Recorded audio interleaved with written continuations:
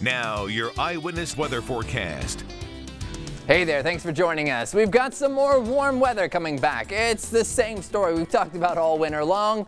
More mild temperatures, and that's going to carry over all week long ahead of us. So we're starting out the week, though, with some warm weather as winds will pick up out of the south throughout most of the day on Sunday. That'll bring us, again, upper 40s and maybe a few low 50s, but not really much happening in the atmosphere aside from having a lot of clouds outside. We will watch this next system rolling in from the west. That's going to bring us a bit of rain, probably as we go into Monday off and on. It's not going to be very heavy, and it will clear out pretty quickly as well. Might be able to dry back up again on Tuesday, but it does look rather unsettled throughout the entire week ahead. Temperatures are going to be in the 40s throughout the day, starting out, though, around freezing.